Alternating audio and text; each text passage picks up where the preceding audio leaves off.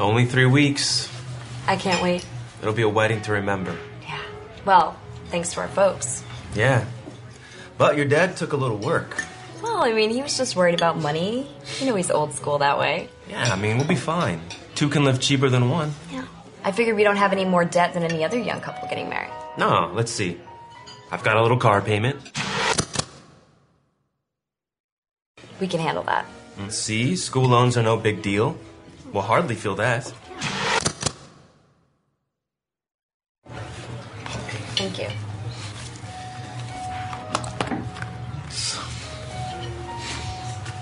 She was nice, wasn't she? Yeah, big tip for her. Yeah. Oh, by the way, we saved money on the honeymoon package. I mean, I figure it'll cost us less than $3,000 total. And Uncle Sal ought to be good for at least half that. Are you sure we can afford the big apartment, though? I mean, I'd be happy living in the smaller one. Don't be silly, babe. I'm in line for that good raise, remember? I'm sorry, sir. This card came up rejected. Well, that's not possible. I'm sure it's just a problem with our machine. Okay, sure. Take your pick. Oh, those machines can be finicky. Tell me about it. Why else would they reject it? Babe, it was the machine. I mean, don't worry about it. It just never happened to me before. I've always paid on time. I know you do. I mean, it only makes sense. I mean, those credit card companies can really stick it to you, you know? Yeah. But what would we do without them? I know, right? I mean, the convenience alone is worth it. Plus, I hate carrying cash around. Yeah, I mean, it's just too dangerous nowadays.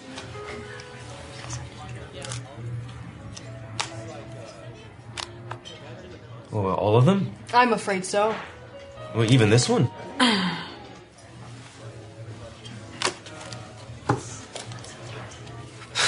I guess I'll have to pay with cash.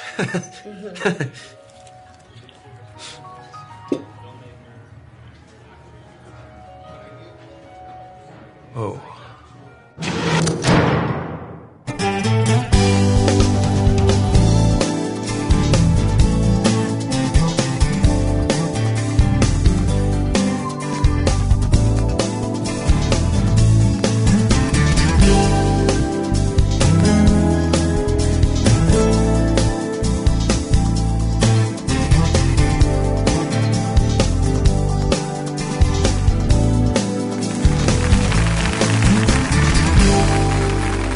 We are honored to have Dr. Willard and Joyce Harley of Marriage Builders here today to help us find the better when it comes to finances in marriage. And one of the books that Dr. Harley has written is entitled Love Busters, Protecting Your Marriage from Habits That Destroy Romantic Love. And in here there's a section on financial planning as a part of marriage. Welcome, guys. Good to be with you. I'm so glad you're Hello. here. Now, Dr. Harley, you were talking a little bit about your marriage vows. Is that right? Well, you were talking about the for worse part Yes. of marriage. Well, when we were married, Joyce hadn't anticipated any worse part. Yes. And we had memorized our wedding vows. Okay. Okay.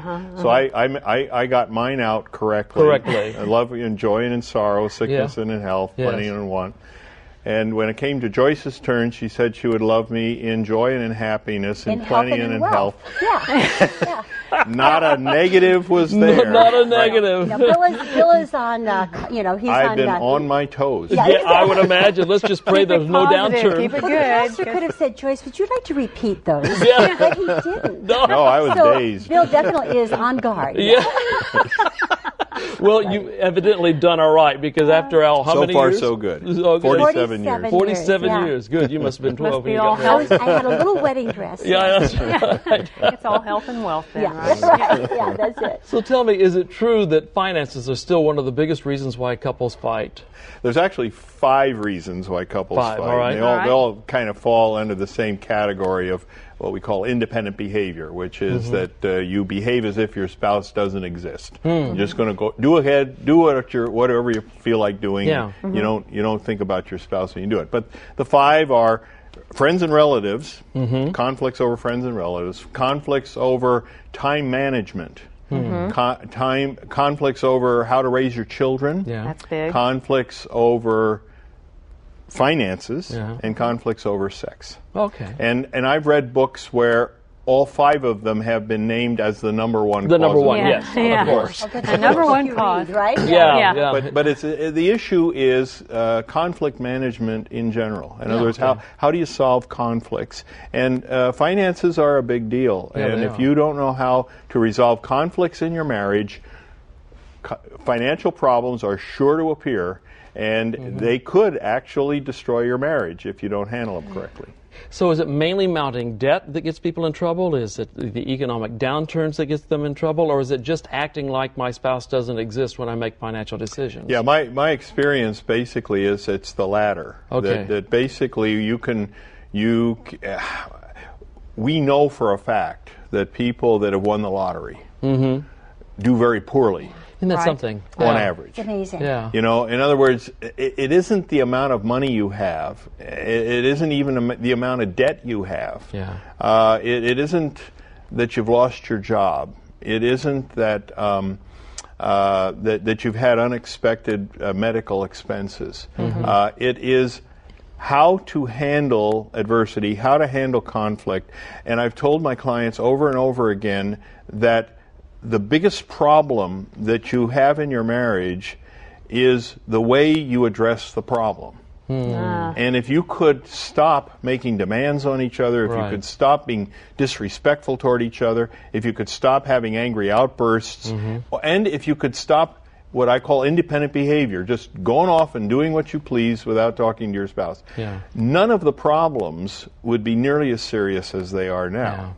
So it's a form of conflict management that is what we really need to be talking about today, as opposed to how much debt can a marriage survive. Yeah. You know. Yeah. It's amazing how money can be such a volatile subject too. You know, I just amazed at how couples can separate Yeah. over not agreeing on financial finances, issues. yeah. You know, we hear this word control issue. They're trying to control me.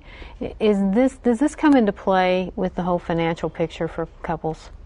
This is really where the negotiations come in. You won't feel controlled if truly you are negotiating. Negotiating is a win-win. Exactly. So it's not like you're going to get your item this time, Yeah. and the next time I get mine, and you're not going to like it, but it was Yeah. my turn to get Yeah. it. It You was know, my turn, yeah. the idea is that every time something is purchased or paid out, it will be a win-win. You both will have agreed to this. So the whole idea of negotiation, right, Bill? Yeah, basically, control and abuse go hand in hand. Yeah. Basically, if you're in a controlling marriage, you're in an abusive marriage. Abusive means you're controlling. Yeah. Control means I'm trying to get my way at my spouse's expense. Right, That's really what it is. And control, of course, finance. I mean, if you're earning all the money, Yeah. and you decide that because of that you have a right to decide how it's going to be spent, Yeah. your wife is going to be very upset Yes, she with that is. decision. Yeah. You know, and the argument that, well, I'm the one earning the money isn't going to convince her one single bit, because she figures you and she are partners. One and flesh you is both what they're have supposed to different be, isn't it? functions. You happen to be earning the money. That doesn't give you the right to spend it as you please. But I does hear not. that, and I think, what a temptation, though, to feel that way. Oh, sure. You put out the 8 hours a day, Yeah. 7 days a week, maybe 8 days a week, Yeah. and you know, you think, okay, I worked very hard for this, and you're at home spending it while I'm out earning Yeah. it. Yeah. Something Yeah. I feel like, you know, the floodgates are open, and I keep trying to pour water in, Yeah. and I'm not able to keep above. Well. So you So- can see the frustration on the wage earner, and why they have to come together and say, here's how coming we're going to do it, together. so you don't get Frustration. frustrated. And Very right now my important. producer is frustrated, so I have to take a break. We'll be right back after this.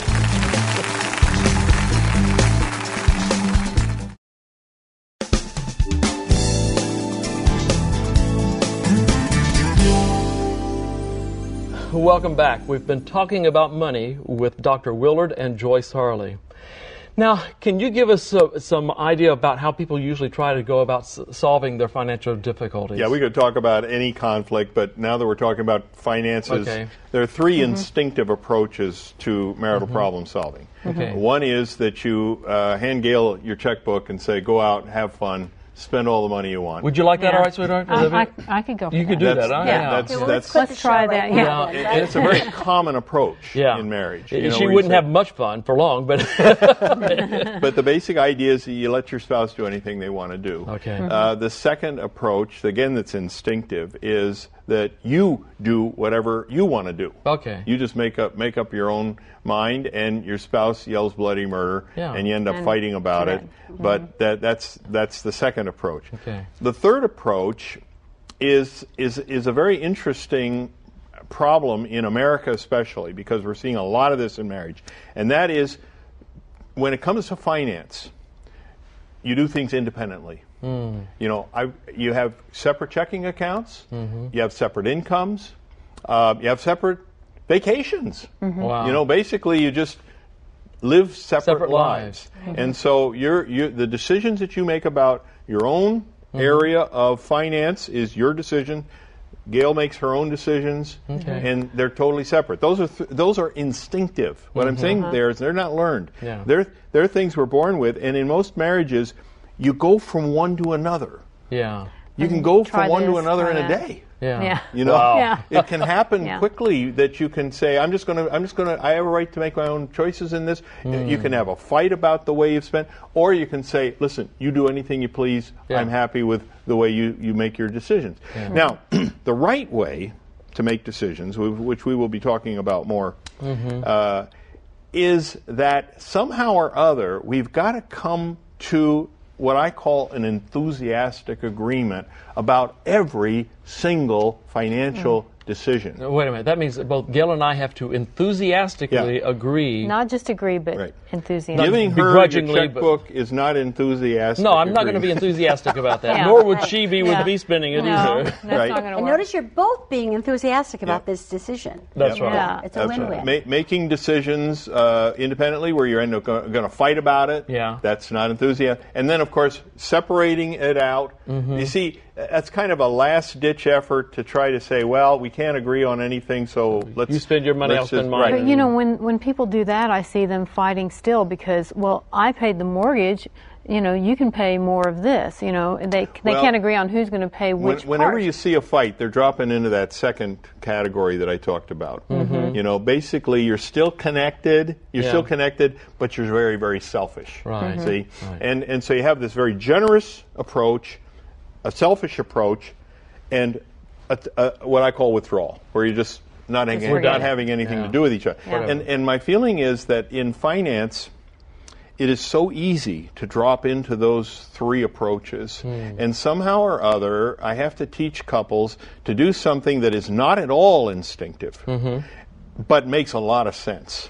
And that is get into the habit of making decisions together with enthusiasm. And it takes a lot of practice, a lot of skill. Once you get good at it, though, your financial problems are a thing of the past. Now, you may not have enough money, but that, you see, doesn't have to be a marital problem. Right. See, There's a difference Right. between having enough money and having financial problems. I mean, Right. you know, we can be poor but still not have financial problems because we're not going to fight about this. We're a team and Exactly. it's okay. And how wonderful to be spending money together. Yeah. It's like you use the word team, and I Yes, think that's we're a very team. It's a team important. approach, isn't it? It's not the independent approach. Yeah.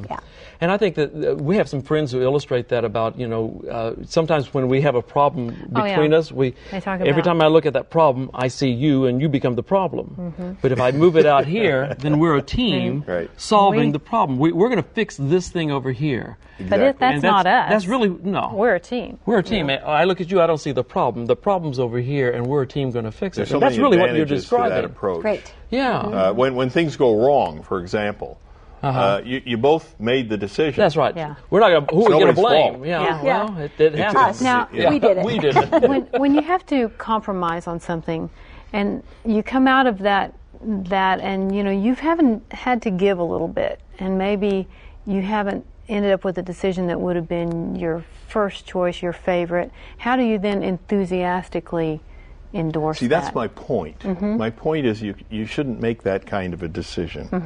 So compromise part? How do you? Right. The compromise doesn't mean that I'm going to be giving up something valuable to me and not replace it with something just as valuable. Okay. See, my argument about negotiation is that God has given us a brain that is magnificent. And we have the ability to make decisions that come out of very creative thinking. And so if I can incubate for a while, if Joyce says, here's the problem, I can't necessarily think of a solution right away, or she can't think of a solution. But if we understand the problem and we think about it, and I'm thinking about, okay, how is this going to work for Joyce? Yeah. And she's thinking about, how's this going to work for Bill? And the two of us come up then together and say, hey, what do you think about this? Would this be a good idea?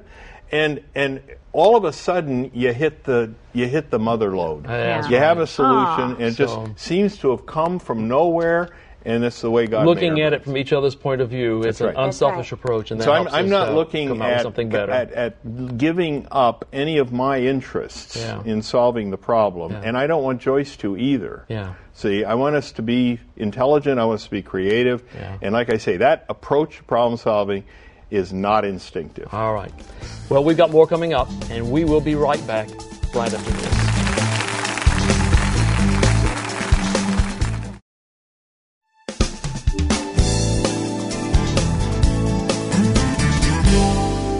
Welcome back to Mad About Marriage. We're talking about finances today and their effect on marriage. And I understand that you have some negotiating points for us, some basically guidelines. Whenever there is a conflict, and financial conflicts abound in marriage. I've said to people many times that every hour that Joyce and I are together, we have a conflict about something. Oh, really? Have you seen it yet? No. And we handle them very gracefully because we have been in the habit of resolving conflicts the right way. So we get through them very quickly. Nobody's unhappy. Everybody's, it works well. But here is basically the procedure that I recommend for couples that are having financial conflicts or any other. The first thing is that negotiation has to be an enjoyable process. And it has to be safe. In other words, when you bring up any issue that you have a disagreement about, there should never be any frowns. Rolling of eyes, sighs. There should never be any disrespect. There should never be any demands. Nobody should get angry. If you do any of those things, break it off. You're going to get nowhere. So you have to have an environment, and you have to think this way, that when your spouse comes to you and says, I've got a problem we should discuss, you think, oh, good, this will be fun. See? This is how that really never hit my mind, but okay, we'll work on that. In other words, the process of negotiation in business, certainly, is not an unpleasant experience for most people. They like it. They enjoy it. And that's the way it should be for marriage. Okay, the second guideline is that you should gather information about the way your spouse reacts to the problem and the perspective that your spouse has about the problem. So if we have a conflict, Joyce wants to get a new bedroom set, I want to get a new boat. Well, yeah. Okay. It makes sense to me. The boat really works. And I say, we're sleeping on a mattress. Oh, well. I said, we haven't had a new boat in 3 years. We've never had a bedroom set. There you go. This is not true, by the way. I understand. So Joyce and I say, okay, we'll discuss it. And we understand that what we're headed for is an enthusiastic agreement. We're not going to do anything until we're both enthusiastic about it. And so my job is to understand Joyce's perspective about the bedroom set. And I also have to understand her perspective about the boat. So I ask her a lot of questions, and I have to do it with great respect. Of course. If I show any disrespect, I'm going to lose my cause. Yes, you are. All right? So she does the same with me. So that's the second step. And we got about a minute and a half of the last two. The third step is brainstorming. Think of anything you can possibly think of. And the fourth step is don't make a decision until you're both enthusiastic about what you've decided. This takes practice. Of course. You have to spend a lot of time doing this, getting good at it. Once you're good at it, financial conflicts become a breeze. And it's effortless then to negotiate this way. Right. I think sometimes with the enthusiastic agreement, you really have to put yourself in a mindset of, I'm going to choose to be happy about this because this is what we've come up with together. This makes the most sense for us together as a team. And so I'm going to be enthusiastic about it. I'm going to support this. That makes sense? The other way of looking at it, though, and this is, I want you to look at it from your selfish perspective. Yeah. I want you to be enthusiastic because you think it's a good deal for you. Okay. I really do. I So we've encourage come people all the way to that point. I encourage people to be selfish about the final decision. And when you do that, everybody follows And through on everybody's their happy. commitments. Yeah. Okay. It's a win-win. It's a win-win. You don't get any passive-aggressive reactions. Well, that's Hey. great. No sacrifices. No sacrifices. You know, I really love your approach to things. It's very, very It positive. It's very practical, and it has been extremely helpful to a lot of people for a lot of years. So thank you very much. Thank you. It's our pleasure. We will be back with a final word right after this.